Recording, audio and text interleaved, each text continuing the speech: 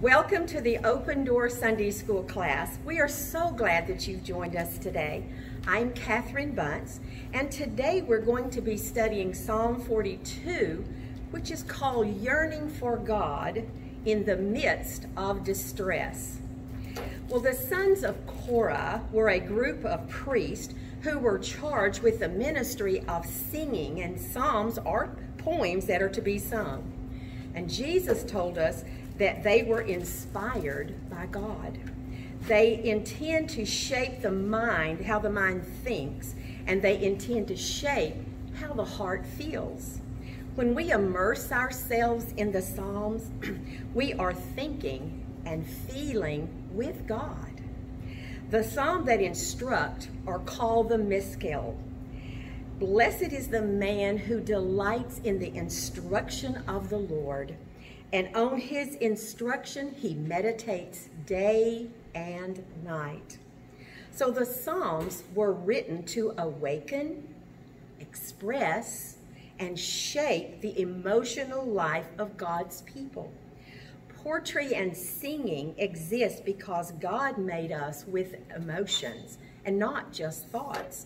Our emotions are massively important. Would you join me in prayer? Father, thank you for your Psalms. Let them awaken our emotional life and let us meditate on them so you can open us up to your thinking and your feelings. Lord, help us to see our walk through life through your eyes. In Jesus' name we pray. Amen. Well, not only is the psalm a song to sing, but Psalm 42 is a lament song, and that is expressing an individual's agony of soul, and the soul is your mind, your will, and your emotions, and your body. Have you ever had a time when you were going through discouragement, or maybe your walk with God had become dry and plain? Or you were simply going through the motions, but life had lost its meaning. Have you ever been there? More importantly, are you there now? Well, the writer of this psalm is in a dark place. Many of us know what that is like. And I'm going to read Psalm 42. As a deer pants for flowing streams, so my soul longs for you, O God. Well, the Hebrew word soul here doesn't mean your spirit, but a person's life, who and what he is. Think of it as a combination, again, as our mind, our will, and our emotions. Verse 2, my soul thirsts for God, for the living God. When shall I come and behold the face of God? My tears have been my food day and night, while people say to me continually, where is your God? These things I remember as I pour out my soul, how I went with the multitude and led them in procession to the house of God with glad shouts and songs of thanksgiving, a multitude keeping festival. Why are you cast down, O my soul? And why are you disquieted?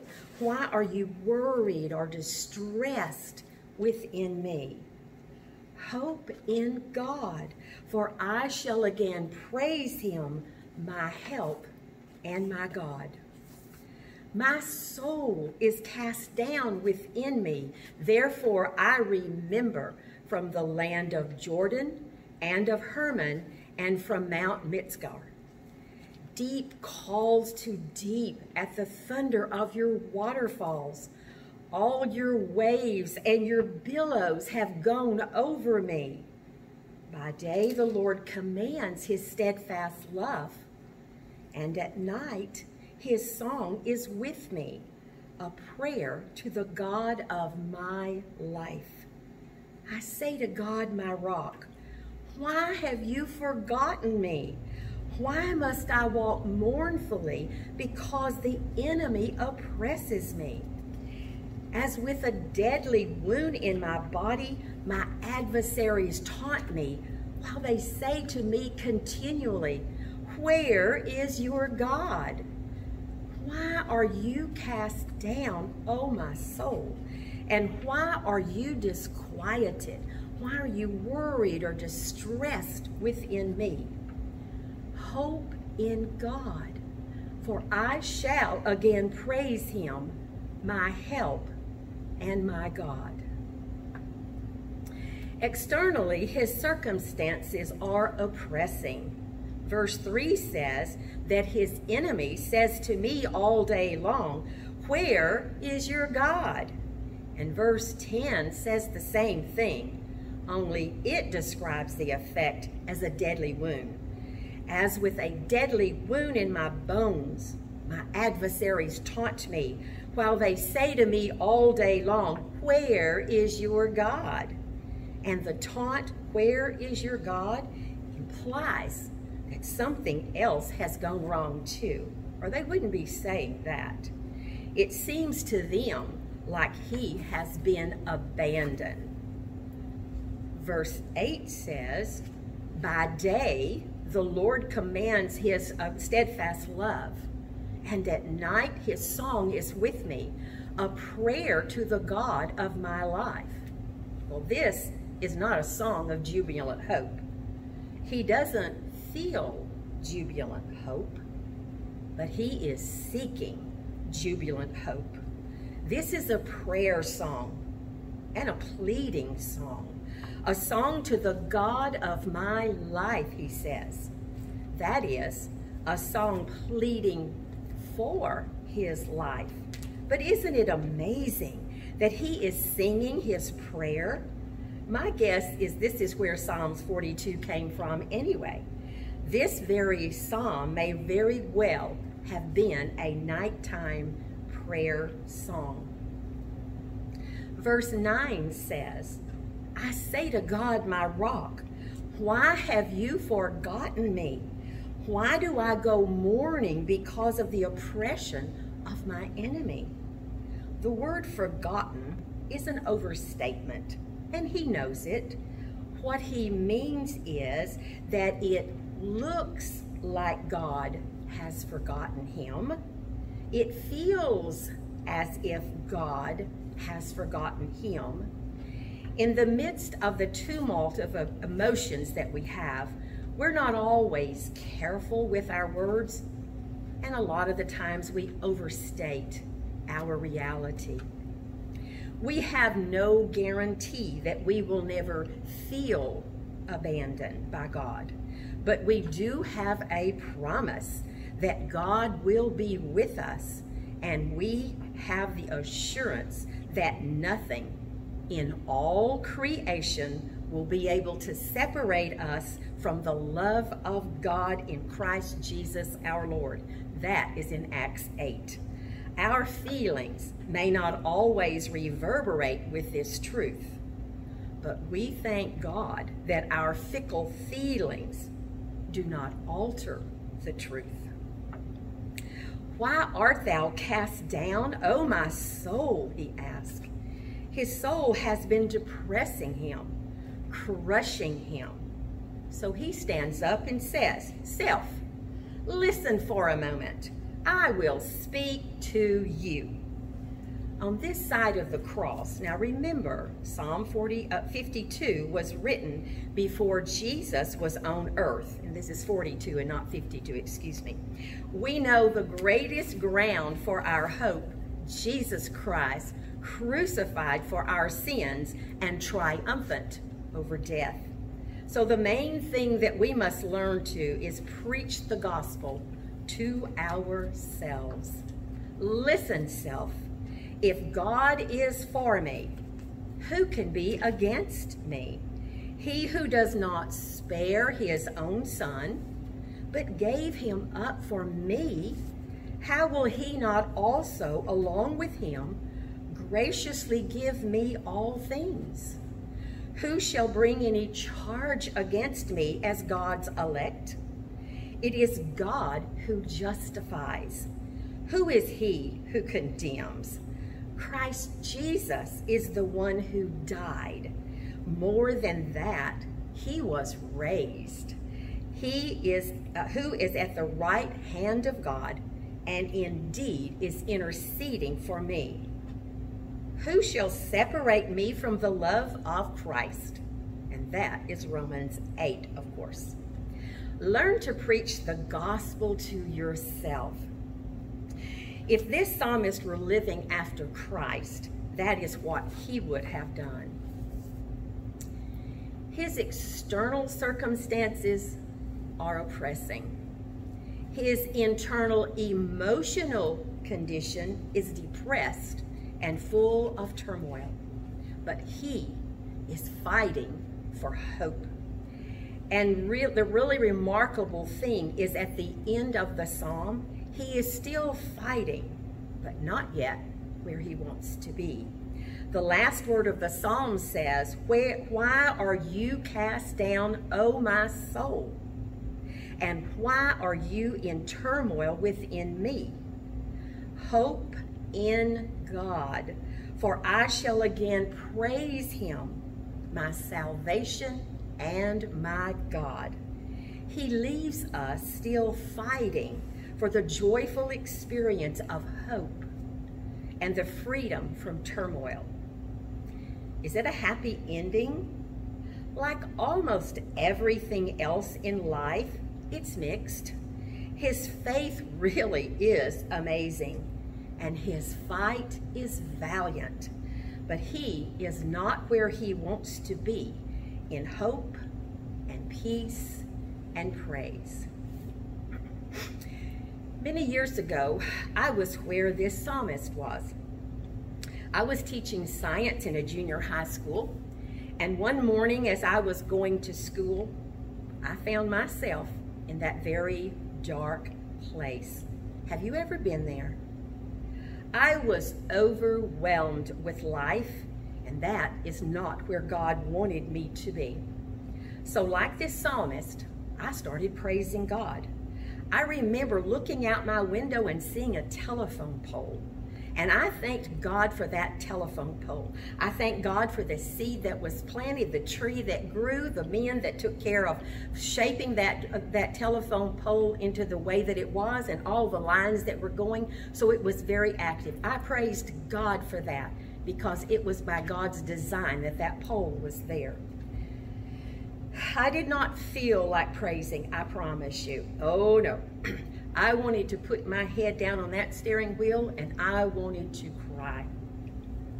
I then saw a house, and again I said, God, I praise you for that house. I praise you for the people that live in that house. I praise you for the workers that built the shingles, that did the shingles on the roof. I praise you, God, for all of that. And all the way to school, I praised, even to weeds on the side of the road. Father, I praise you because of those beautiful blooms and the butterflies that come and take care of all the needs of that plant. And so I praised and I praised and I praised.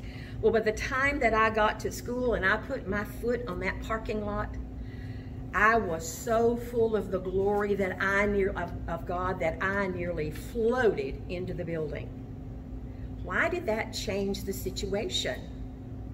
Well, God is in the praises of his people. Remember, the psalmist preached to his own soul. Verse 5 said, "Why are you cast down, O my soul? And why are you in turmoil?" Why is there turmoil within you? Hope in God, for I shall again praise him, my salvation and my God. Oh, how crucial this is in the fight of faith. We must learn to preach the truth to ourselves. God knew it was a dark place for me, but he gave me a choice. I could stay in the gloom, or I could call out to him. And oh, the blessings that were awaiting for me when I chose to praise rather than going along with the circumstances. Did the circumstances change? Absolutely not. But I did. And with God's blessing, I was able to meet my students with love and joy. Verse 11 says, "Why are you cast down, O my soul? And why are you in turmoil within me? Hope in God, for I shall again praise him, and my salvation and my God." The psalmist is not surrendering to the emotions of discouragement. He is fighting back. He leaves us still fighting for the joyful experience of hope and freedom from turmoil. In the I was going to say in the 1800s, but that's later on, so just hang on to that thought just a minute. C.S. Lewis was the author of the Chronicles of Narnia. You've read those, I'm sure. And he struggled to connect with God during his difficult days after losing his wife to cancer. And he was trying to focus his heart and his mind on God, just as many of us do. In his book, A Grief Observed, he said of his suffering, "God has not been trying an experiment on my faith or love in order to find out their qualities. He knew it already. It was I who didn't. In this trial, in the courtroom, he makes us occupy the prisoner's seat, the witness stand, and the judge's bench all at the same time. He always knew that my temple," now this is C.S. Lewis, "he always knew that my temple was a house of cards. His only way of making me realize the fact was to knock them down. And when it seemed to him that God wasn't responding, the verse in the Bible says, 'Knock and it shall be opened.' His question was, 'But does knocking mean hammering and kicking the door like a maniac?'" So I'm guessing this psalm is in the Bible by God's design, and that if we listen carefully, if we watch this psalmist struggle, if we meditate on this instruction day and night, our thoughts about God and life on the one hand, and our emotions on the other hand, will be shaped by God. So if ever you had a time when you were going through discouragement, your walk with God had become dry and plain, or you were simply going through the motions and life had lost its meaning, well, when we take those final steps at the end of our human journey and find ourselves standing before God, instead of asking him why, our minds, our hearts, and our soul will grasp it at last, and we will say to him, "I understand." Now let's talk about 1800. There was an artist that lived in the 1800s and painted there, and his name was G.F. Watt. And he has a famous painting that is entitled Hope. It pictures a poor woman, and she is sitting on the top of the world, and she is huddled over a harp that is in her arms. Her eyes are bandaged, and so that she can't see anything ahead. But she is huddled around this harp, and then you notice that all the strings are broken except for one, and she's leaning down so far so that she can hear that one string. Well, the broken strings represent her shattered expectations and also her bitter disappointments in life. The one last unbroken string is a string of hope.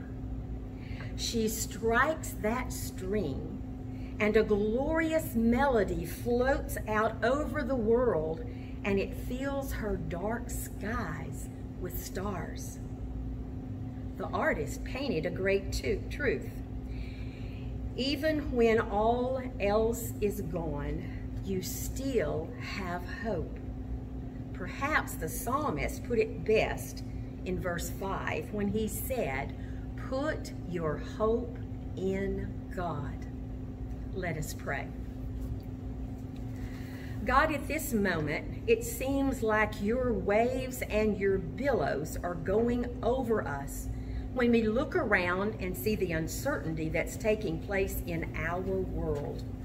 And as a deer pants for flowing streams, so our soul longs for you, O God.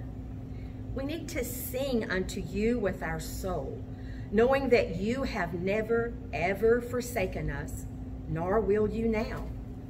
We need your covering day and night. Teach us to preach the gospel to ourselves, Father. The drops of blood that you left on the cross at Calvary remind us that we have always been in your thoughts. When we call out to you, you are there. We want to hope in you, God, for we want to praise you, our help and our God. Praise you, Father, for your enduring love and your joyous hope. In Jesus' name we pray, amen and amen.